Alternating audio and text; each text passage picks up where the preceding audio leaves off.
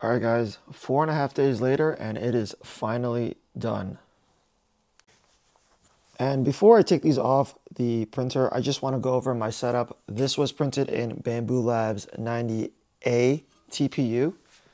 Here it is in my external AMS. I did dry this spool in the AMS2 Pro for 18 hours, and then I had it on the external spool of the H2D for about a day and a half, and then I just, for some reason, I had another AMS here that I transported the TPU spool on, just so that it would roll more freely. I put some desiccant packets into here, and yeah, I didn't even close this. I just had it kind of open the entire time. So there is a little bit of stringing on here, but we're gonna get that cleaned up with a heat gun. All right, I got the shoes here. Hopefully this thing just comes off the gold PI sheet. So let's give it a little flex.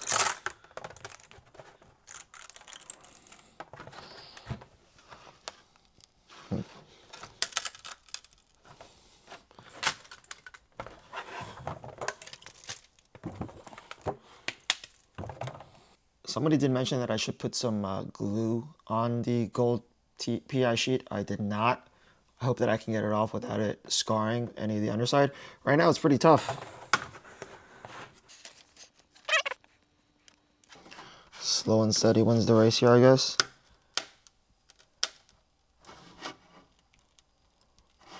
Some people also suggested to use some IPA. So let's try some alcohol on here and see if that releases it easier.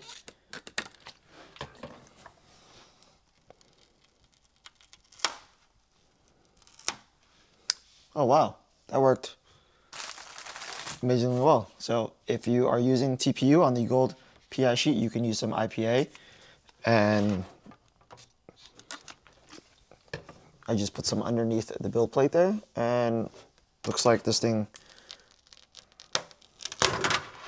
there we go. The shoe is off of the bed plate.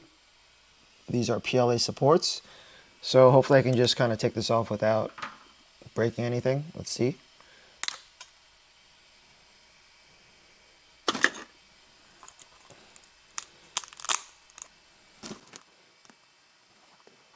Okay, not too shabby. All right, a majority of it I was able to just use my hands. I'm gonna use some pliers here because there's some pieces stuck in the inner cavity here of the shoe. All right, shoe number 1 done.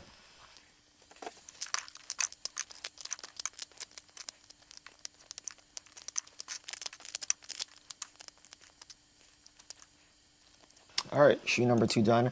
There was a little bit of scarring right there. I don't know if you can see it on the camera. Nothing too crazy. Should be able to just clean it up with some.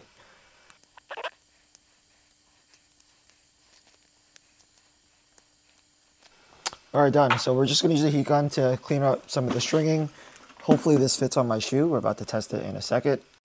All right, so here it is. This is my first time ever printing with TPU. This was Bambu Labs 98 TPU, and I used PLA for this support, just regular white PLA. I guess PLA doesn't really adhere to the TPU very well, so that's why the supports kind of just break off very easily. Now the $1,000,000 question is, will this fit my foot? Check that out. They fit my feet. They are a little snug. I am a US men's 9.5, and there are 2 scaling sizes for the 9.5 men's. One is smaller, one is a little bit bigger. I opted for the smaller one. I probably should have done the bigger one, honestly, but these printed out amazingly well. They don't feel too bad. Actually, they are a little bit tight, but for the most part, they work. I'm going to put some soles in here. I'm going to add some laces here as well. All right, there it is. These are the shoes with the laces.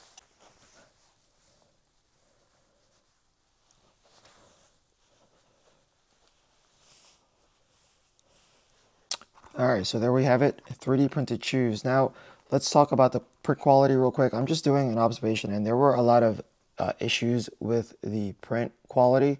A lot of issues with the overhangs. If you look at the underside of the shoe, all these little, I guess, overhangs over here are just sagging. I'm not sure if that's because of the way my TPU was in the AMS feeding into the printer, or if that's due to speed settings or it not being in a dryer while printing. I kind of just YOLO'd and printed this off just to see how it would come.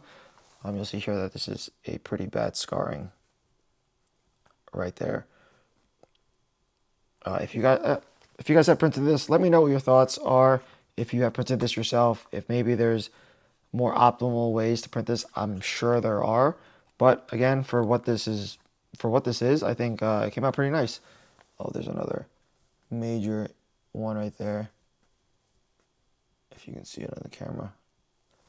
Yeah, I do have the red gradient color from Bambu Lab, the TPU 90A. This is I guess the red and a darker red color. I forgot what they call it. I might give these another go. Maybe I'll print my wife a pair. Yeah, let me know your guys' thoughts. That's going to do it for this video. Thank you for watching, and I will see you in the next one.